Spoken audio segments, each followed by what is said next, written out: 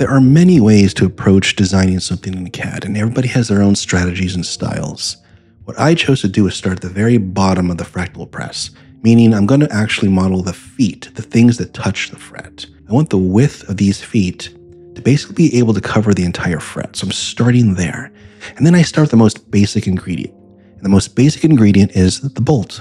So I downloaded these M3 button head bolts from a caster car. This gives me the diameter. I now know the diameter of that button head. And once I do, I can actually start designing the foot around it.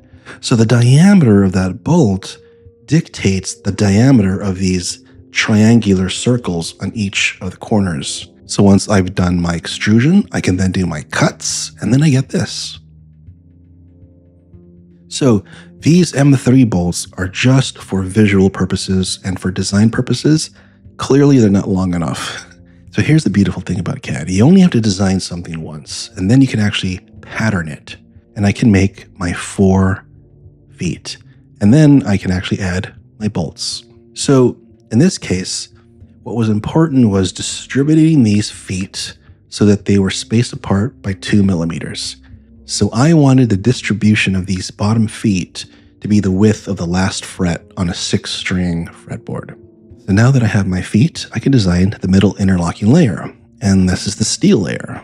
So this allows me to sketch it out, extrude, and ensure that it actually fits in with the rest of the feet. And again, I design it once and I pattern it to the left, and I get another one. And I can add my bolts. So we're now at the point where we have to design the middle part. At least I'm calling it the middle part. And this is where I sort of veered from the traditional design of the fractal press. So this is very similar to how the fractal presses are designed, but it's just a little bit different. And I think this is where you can take some sort of artistic license with designing something like this, because really what you're looking for is having these pieces being able to articulate properly. So you want them to be able to move freely, left and right, so your cuts have to accommodate them, but then everything after that is just sort of cosmetic. So the next part now is the main fork. At least I'm calling it that. Again, all I'm looking for is for clearance so the parts can actually articulate properly. This is a larger bolt that's holding this fork to the middle section. So I'm using a M4 bolt. It's a little bit of a beefier bolt, right? So if you really think about what the stress points are on this device, you have to think about these bolts that are running perpendicular to the actual fret. So the last part now is to add the shaft. Very similar to J. Edwards and all the clones and counterfeits. It's just a shaft. I made the indent. What mine does not have is the hollow portion, because on the J. Edwards and on the counterfeit one from Amazon, you have to have a hole here to accommodate a long screwdriver to screw in the screw that connects the shaft to this fork. It's necessary. And I am 3D printing this, so I don't need that. I'm going to 3D print this and that as one piece. All right, so we have our fractal press. This is what it looks like. So there is the fractal fret press, designed in CAD, and we're going to 3D print it. So what I do is I export each piece individually, and then I import them into my slicer software. Let's get to that part. Rather than go full 100% infill, which would be way too brittle if it's solid, I'm choosing 70%. And for the actual infill pattern, I'm changing it to cubic because I hear that that is a stronger pattern, but what do I know? And then for the perimeter walls, I'm choosing 8 instead of the 6. So I wanted to show you my slicer settings. If I scroll down, you can see that the used filament comes down to 13.94 grams.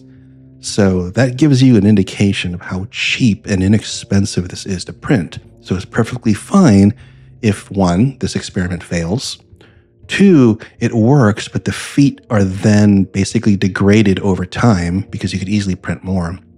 Or 3, many of the pieces are crushed when we actually press down on the arbor.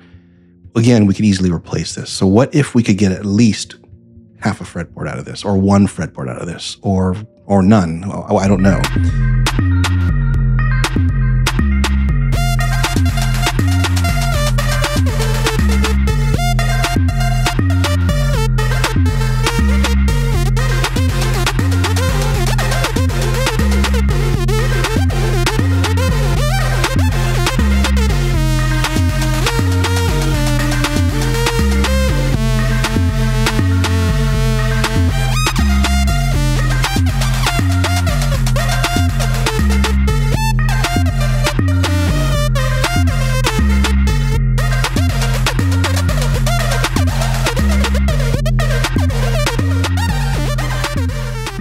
All right, so here is my 3D printed fractal press, and it is 70% infill, and there are 8 perimeter walls, and the infill type is, I believe, cubic, but we're gonna give this a shot, see if this works.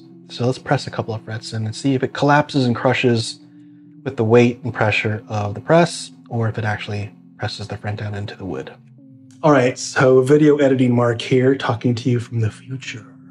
And I noticed a cool thing when I was editing. The macro lens is capturing all sorts of truth that I couldn't see with my eyes. So you're gonna hear me say a bunch of wishy-washy things I can't see, like you can't really see what's happening that close. But just trust the macro lens, trust your scene, just forget what I'm saying because I don't know what's going on. All right, back to the show. All right, here we go. I'm gonna press the sucker in one press. I'm gonna see what happens. Hopefully it doesn't just crack and crush.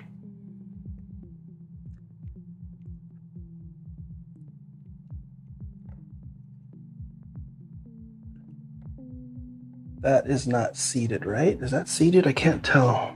So it looks like that one corner here didn't get seated, but I can't tell just looking. I can't tell right now from my perspective if that's seated. We're gonna look at these frets after the fact, but I wanna do a couple more. Let's do some more. I hammered the edge in on this one. Let's go ahead and do this. Make sure everything is lined up.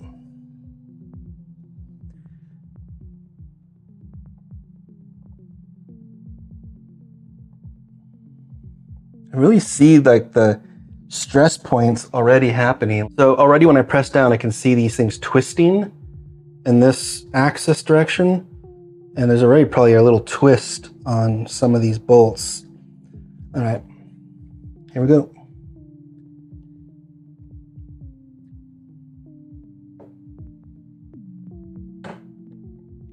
All right, and again, we're gonna look at these afterwards. I'm gonna put another fret in. So I feel like I'm doing a lot of eyeballing to make sure it's straight, which I don't have to do with the brass versions. I really feel like there's already a twist in this too. Like I feel like it's not straight anymore, but let's keep going. There's some weird sound there. I'm gonna do another one. There you go. All right, let's do another one because I heard a weird sound that maybe sounded like a crack. So let's try to do one more and see if this one cracks.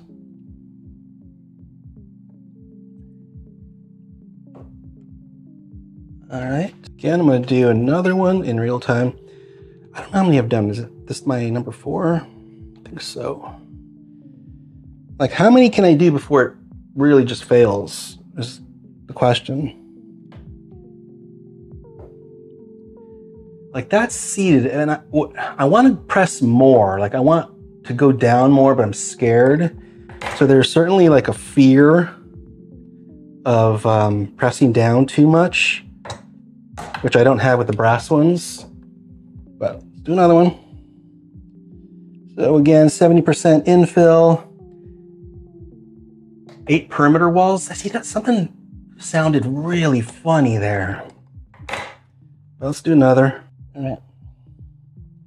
So that could be having like stress cracks happening and not even know it.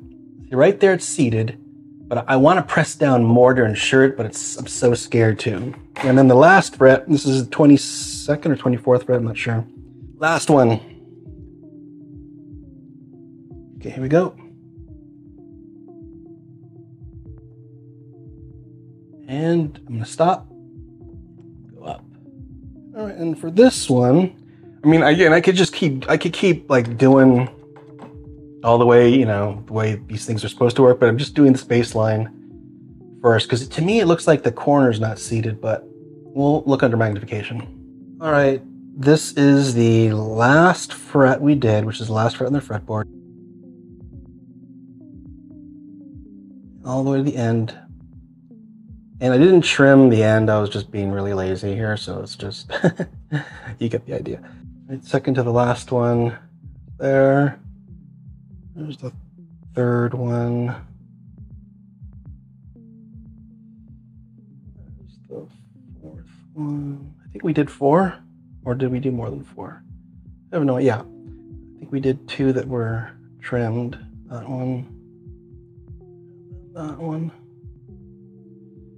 So there was a fear of pushing down too much. Like once I thought it was seated, I wanted to stop because I was really scared that anything else would start to kind of crush the PLA. I don't have very much confidence in it.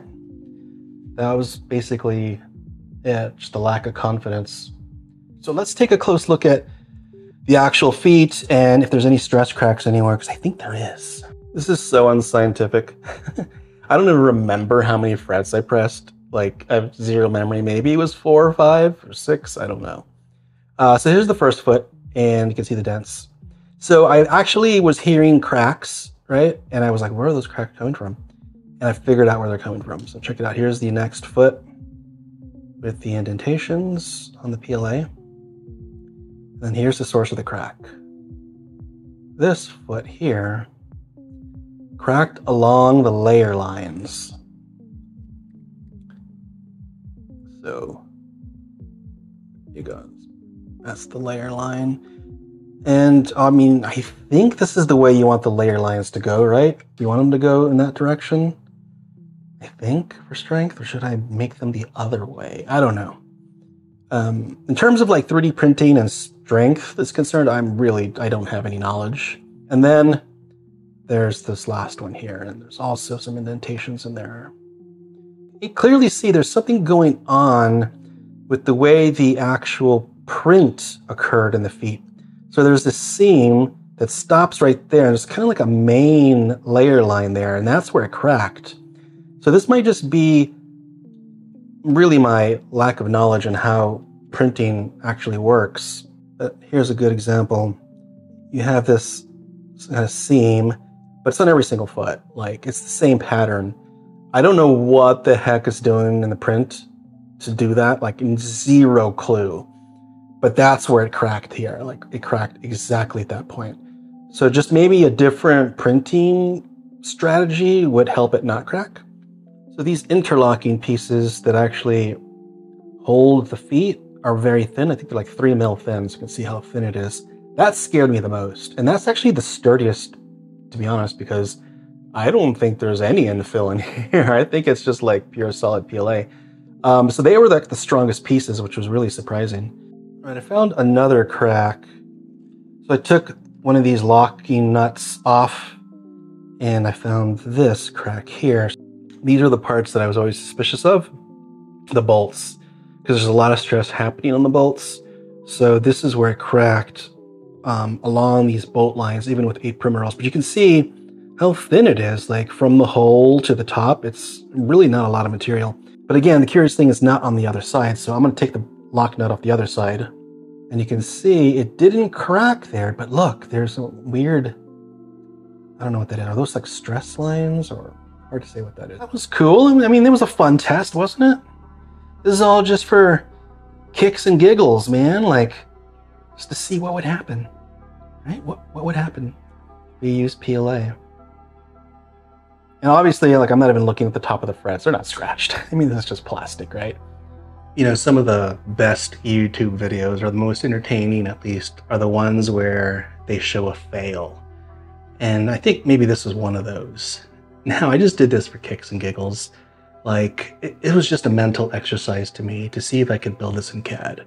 Like, some people like do puzzles, some people do like Sudoku. I do CAD exercises, and I just wanted to see if I could actually build one, and I did.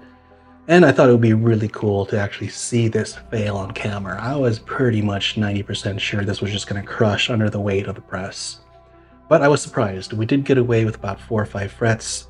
I know it wasn't terribly scientific, and I know that my 3D printing strategies are not the greatest. Like, I'm just a novice at this. So I'm sure that there are better material filaments to use. I'm sure there are better settings to use. There's really a lot of ways you could probably strengthen something like this, but in the end, what was really lacking was confidence. I just didn't have the confidence to really torque down on that lever like I do with the brass fractal presses. So that being said, I thought it was kind of fun, kind of just for kicks and giggles. And I hope you got some entertainment value out of it. Thanks for watching. Take it easy.